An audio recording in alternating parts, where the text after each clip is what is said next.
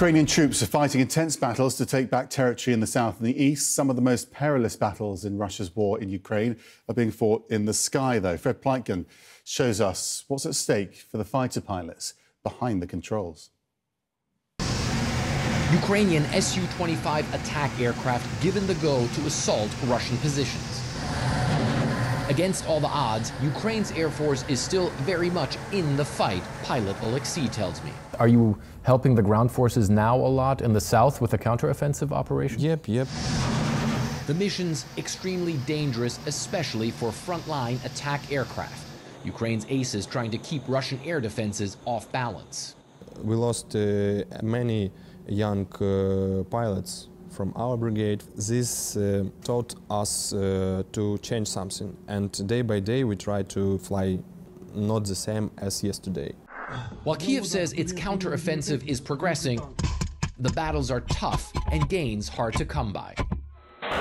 The biggest threat, Ukraine says, Russian air power. This video purporting to show a Russian combat helicopter taking out a Ukrainian vehicle. The Ukrainians say Russian interceptor aircraft, like the advanced Su-35, often stop their old MiG-29 jets from operating near the front lines. This MiG-29 pilot, who asked us to hide his face and use only his call sign Juice, tells me. You can be like a maverick, but without a proper hardware, you can't win. Here they go. There goes one. The Ukrainians say they need F-16s from the U.S. and its allies to level the playing field and to fully utilize the air-launched missiles the U.S. has already given them. In between the taxing wartime missions, pilots are already learning the basics of the F-16, hoping they'll be able to fly them in the future. We are trying to improve our English skills.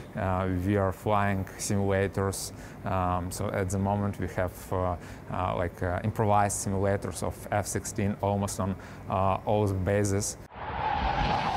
The pilots say for them it's a matter of life and death. The attrition rate among combat aviators extremely high. Both Alexei's squadron leader and his wingman killed in combat, he says. When you see the explosion of your colleague by your eyes in real time, it's a shock. It's a shocking picture, yeah. And the really big difficult in this situation, it's how to sit in aircraft again and again. But when the call comes, they say they will be ready and back in the seat, taking the fight to the Russians. Fred Pleitgen, CNN, Kiev.